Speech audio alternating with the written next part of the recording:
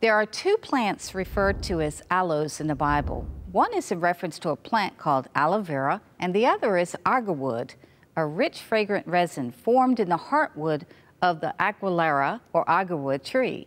The aloe vera plant does not produce an essential oil, but rather a gel similar to this one that's commonly used as a household item for soothing skin conditions such as sunburn. You probably have some in your medicine cabinet right now. It really serves a great purpose.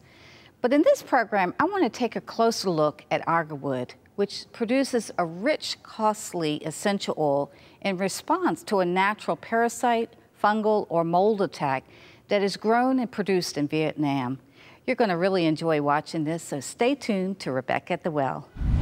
In this program, we'll be exploring the healing oils of ancient scripture, along with their powerful healing constituents.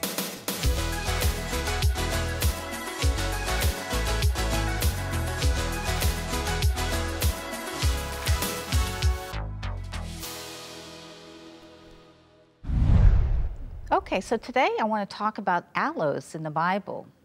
Now, we talked about there being two different kinds, the aloe vera that we're all familiar with, and the agarwood, which is actually comes from the heartwood of the tree in response to a natural parasite or a fungal or mold attack. And this is a natural process that happens when the logs are buried in the ground and the outer part decays while the inner part is saturated with this resin. And so this takes a very long time to happen.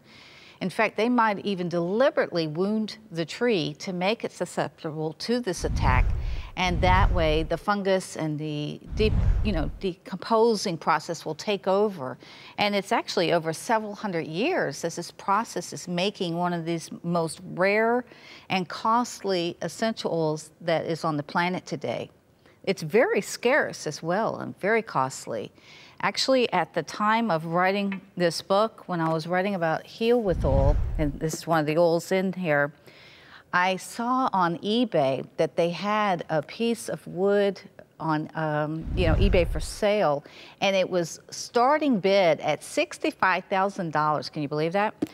Unbelievable. But now the second reference in the Bible of aloes is line aloes, mentioned in Balaam's blessing for Israel. In Numbers 24:6 it says, "And the valleys they spread forth gardens by the riverside, and on the trees the line aloes which the Lord has planted, as cedar trees beside the waters." And so this Arabic word aloes in this verse actually means little tents. And this is of course derived from the triangular shape of the capsules from the trees, and its resin emits this fragrant spice.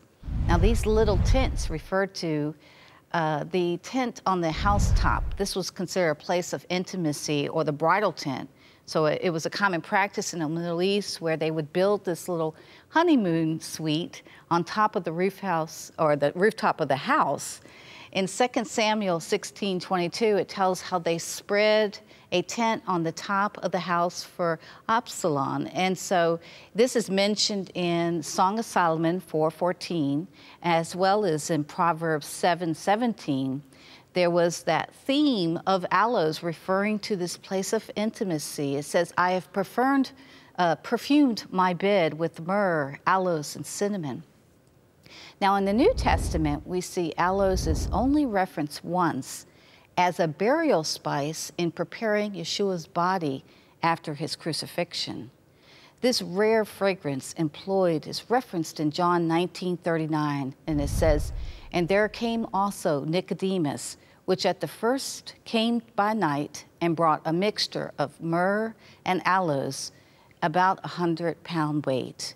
And so this intimacy again plays into this very tender story. Just before his death, Yeshua, who was like an Israeli bridegroom, comforted his disciples with those words as saying, just as a bridegroom would say, that he was going away to prepare a place for his bride, and he says it would be in his Father's house.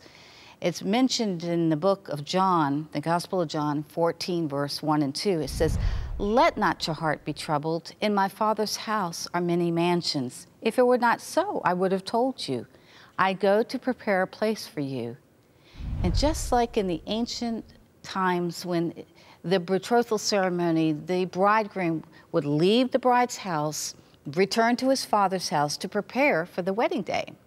And of course, before departing, he would make this promise that he was going to be going away, but he would come back for her. It says, I go and prepare a place for you, and when it's ready, I will return for you.